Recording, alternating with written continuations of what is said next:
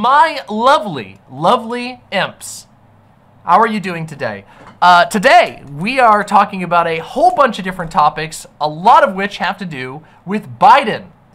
And I have been very interested in the mechanical ways by which Democrats have any path to pressure Biden to step down. Biden is currently polling disastrously. Public sentiment around Biden is horrible. Media sentiment around Biden is horrible. It's the worst that it's ever been. He is not doing good. And at the moment, the entire inner circle of Biden's admin is aggressively, and I mean aggressively, refusing to even consider the fact that perhaps we might be in a little bit of trouble as Joe Biden's own decisions are putting him into a position where he might lose to Trump. Given that myself, my community, and many more are heavily invested in not having a deranged, criminal, fascist psychopath like Donald Trump in power, I think that it's important that we learn all that we can on this particular issue and see if there's any way that we can impact it. Today, I wanted to react to a segment that was made and recommended to me. And was made by Kyle Kulinski over at the Secular Talk show. I have disagreed with Kyle Kulinski and agreed with him at various points in the past. We definitely tend to have a slightly different approach to politics, but I am very interested to see what he has to say because he put out a video describing how, mechanically, the Democrats might be able to oust Joe Biden as the primary nominee. So without any further ado, let's watch Kyle Kulinski's video on this. This video is titled, "Are the Dems Staging a Convention Coup of Biden?" by the Kyle Kulinski Show. Let's do this. Planning a convention coup of Joe Biden. This is now a serious question that we need to discuss. This was unthinkable like a month ago. Unthinkable like 3 weeks ago, right? But now it's in the realm of possibility that Democrats are going to plan a convention coup of Joe Biden. So this is a very notable tweet here, a couple tweets here from Congressman Brad Sherman. So he comes out and says the following. He's a Democrat. "I look forward to seeing President Biden's taped interview with George Stephanopoulos." More on that in a second. I'm going to show you that interview, and I'm going to break down for you the tsunami of Democrats who have now come out against Biden. For those who've been following my channel, we reacted to the full interview. It was not good. It was an absolute disaster.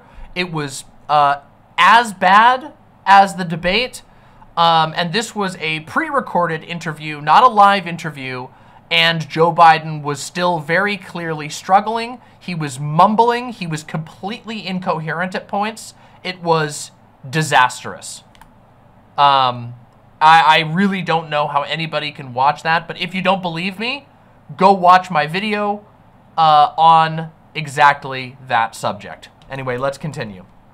But he says, "I look forward to seeing President Biden's taped interview with George Stephanopoulos. It's important that the president also have an extended live interview as soon as possible." In other words, he's like, we're not buying that you're really cognitively all there. You really have to prove it to us because right now it looks like the opposite is true. Counter to popular belief, the rules of the Democratic Party do not require that pledged delegates vote for Biden at the convention. All right. That's what I was saying slightly before. If you're watching this live, or if you're watching this as a video, it would be in the VOD. But I was saying that my understanding of the convention was that Biden is just sort of a nominee-elect, and that the delegates can actually decide whoever they want to vote for based on the facts at the time. They are not truly locked into those positions by any sort of party rules or by federal law. Anyway, let's continue. Party rules require delegates' votes reflect, quote, reflect the sentiments of those who elected them at the time the delegates cast their ballots. Democratic primary voters have one overarching sentiment. We need a candidate who will beat Donald Trump. In other words, what he's saying is, to put it in layman's terms, pledged delegates are not actually pledged to you. And we can do whatever the fuck we want with them. And if we decide we think it's impossible for you to beat Donald Trump, your ass is going gonzies. That's what he's saying. Okay. Now I have a lot of thoughts about this, man. I don't like that precedent. I really don't. To say that pledged delegates aren't pledged, it's not... That was my immediate thought as well. However, it's always been like that. Like, we always knew that was the case, right? That, like, I mean, that's how these parties function. It's not just a matter of precedent.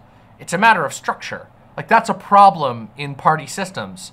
It's not anything that's not, like, you know, pinned down, and even then can, you know, pinned down on paper, written down on paper and signed. Even that can be bent. But we know that when when there are party structures like this, like, they'll pull out all the stops. It's like, this is a handshake agreement.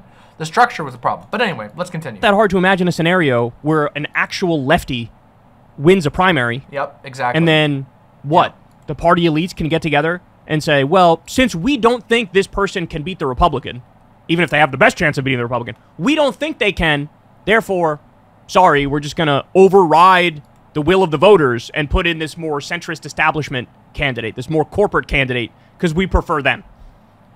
So I don't like this precedent. Back when it was Hillary Clinton versus Bernie Sanders, and Hillary Clinton was ahead, everybody and their mothers, no, pledged delegates are pledged. They're pledged. They're pledged. They're pledged. They can't change it. You can't have a contested convention. What are we talking about here? Don't be silly. But now we're looking at a scenario where, and look, to be fair to them, it's true that I think their concern is genuinely like, his brain's not working, we think he's guaranteed to lose, and so we need to act. I understand that. But guys, this all should have been considered when the media and the establishment Democrats and the donors coalesced to crush a primary against Biden. That is a very good point. However, on the contrary, that was then and this is now. We got to kind of do what we got to do. That was also previous to some other major decisions that have happened since then. The playing field has completely changed, especially when you consider what decisions have been made by the Supreme Court since then. So it is a different game. But I agree, it was absolutely twisted that Joe Biden, that the Democratic Party basically crushed all opposition to Biden earlier on. But anyway, let's continue. See, that's the thing. It's like they rigged it up front for Biden by crushing the prospect of a primary. And then now, like, the chickens are coming home to roost because they realized they made a mistake, and now they need to double rig it in order to, like, try to get out of this scot-free. Look, I'm not saying I don't think Biden should step down. I think he should step down. Well, see, I feel like that argument just says, like, well, it's already rigged anyway, so principle is out the window. If principle is out the window, who gives a damn, right? And you do what you got to do to win at that point. And principle has never been in the window. Yeah, but, yeah. But, I mean, I think the way to do that at this point is he needs to be convinced, you got to go, bro. He's got to come out on his own volition and say, all right, you guys are right. I can see the plummeting polls. I could see my 37% favorability rating. I can see that we're in a very, very bad place right now. And I know it seems impossible, and maybe it is, to convince Biden of that. But if it just goes to a convention and they just steal it, then they are saying we can always override the will of voters if we so please. Now, which they can. That's the whole thing. The area where I think his point is a little bit undermined here is the fact that they already can do that. They're openly saying they can do that, and they're openly saying they always could do that. So that's already done. That ship has sailed. Now it's just what can they do and what should they do in order to solve the situation. My fear is that they will do nothing. That out of fear, they will do nothing at all whatsoever. Joe Biden is not going to step down as it currently stands. A lot of people have come out against him, and he is completely dug in.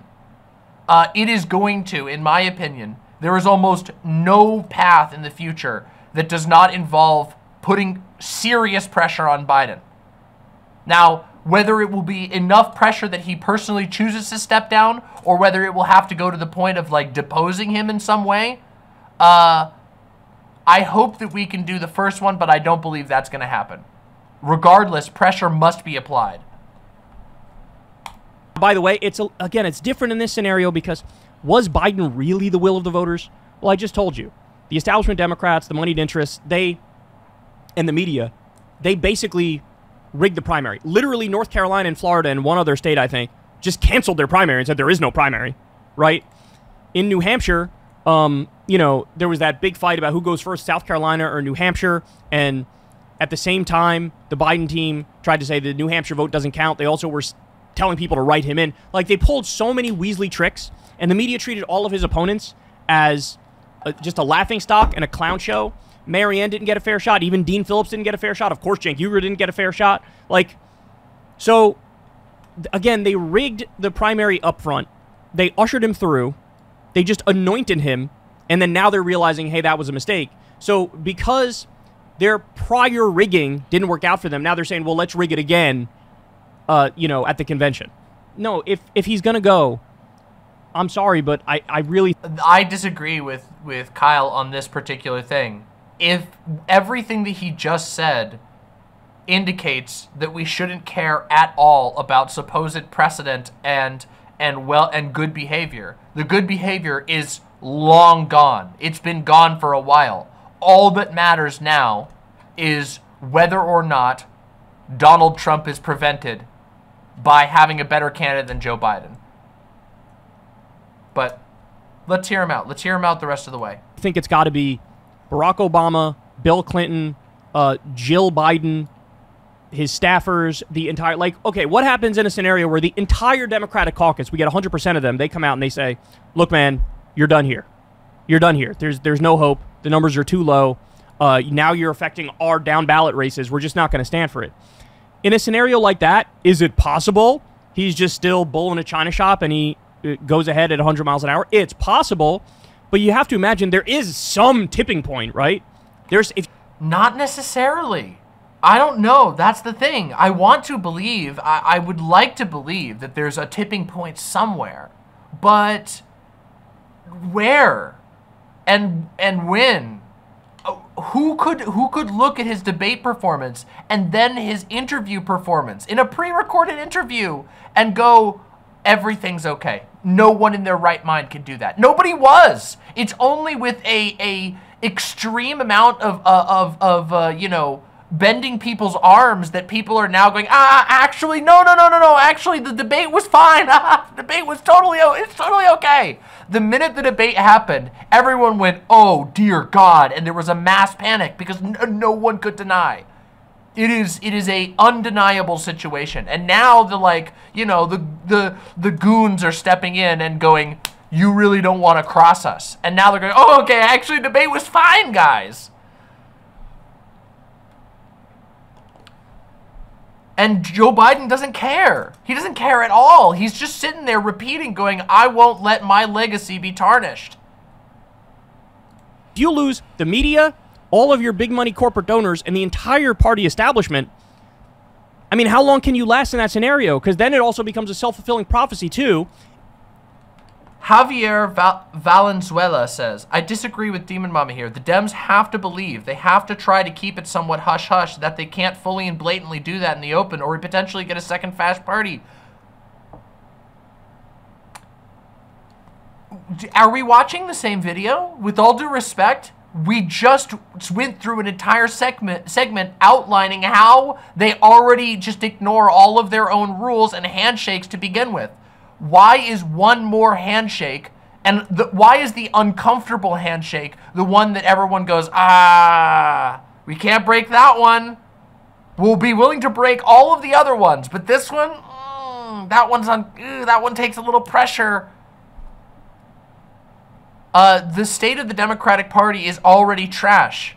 Now it's crazy how everyone's always like, vote blue no matter who. It doesn't matter. I'd vote for a garbage can. I'd vote for a ham sandwich over Donald Trump. But then when it says, oh, but would you break a handshake agreement within the Democratic Party? It's like, it's a road too far.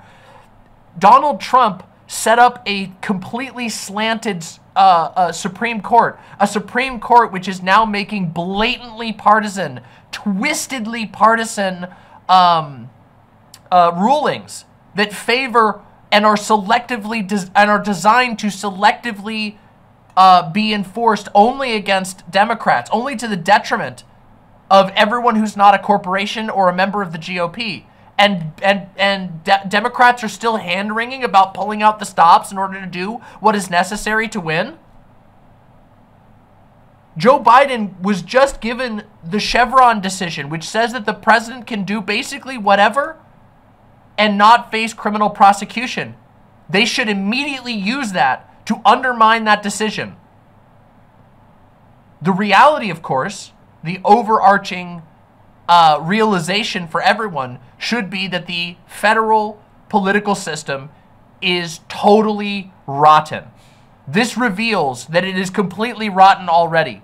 All that matters now is making sure that the least damage is done as it caves in like a moldy pumpkin.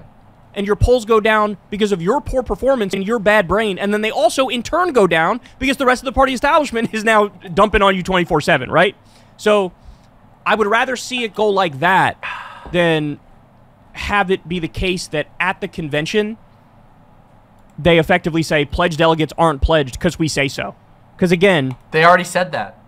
You just read a high-up Democrat saying exactly that. They already said it. It's already, the damage is already done. The illusion, and that's what it is, an illusion. A lie remains a lie. The illusion has been shattered. Then in the future, I guarantee you that would be used in way more nefarious ways than this. This way, it's only semi-nefarious, right? Because they rigged it up front, and now they're just trying to double... No, it's not semi-nefarious. It is nefarious. It's nefarious. It's just nefarious. We're talking about nefarious versus also nefarious, but nefarious that ensures that Donald Trump isn't president. This is a very strange direction. We'll rig it to undo the previous rigging because the guy's so old that he's sundowning, right? So...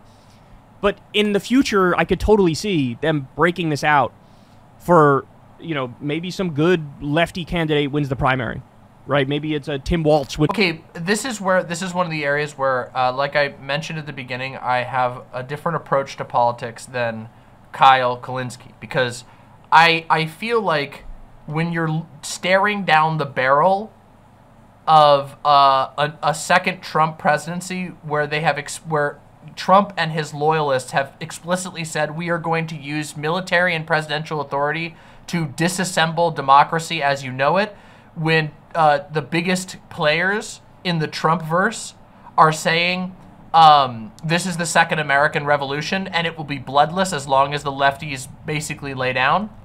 When they are saying those things, and you're staring down the barrel of that gun, and you go, well, what if there's a lefty in the future and the Democratic Party undermines him? They've already done that. They did it to Bernie. They do it all the time. That's all they ever do. That's all. They literally, their entire system is designed to prevent lefties from getting any power within the Democratic Party. That machine does not serve you, and it cannot serve you. It is built to reject you. It's like, you know, it's like being you are a bacteria to them, and the immune system will kill you. Let's go. The Democratic primary, and, you know, he's got politics like Bernie Sanders or to the left of Bernie Sanders, and they go, yeah, we think you're too far left and you're an electoral liability, even though you're not, so we're just going to go ahead and switch you out for, you know, whatever, fill in the blank with some corporate Democrat hack. So I really, really don't like... You mean like they did?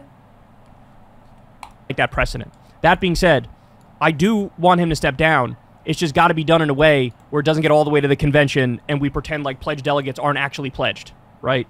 And it's also kind of ironic to say, we need to save democracy. Us Democrats need to save democracy.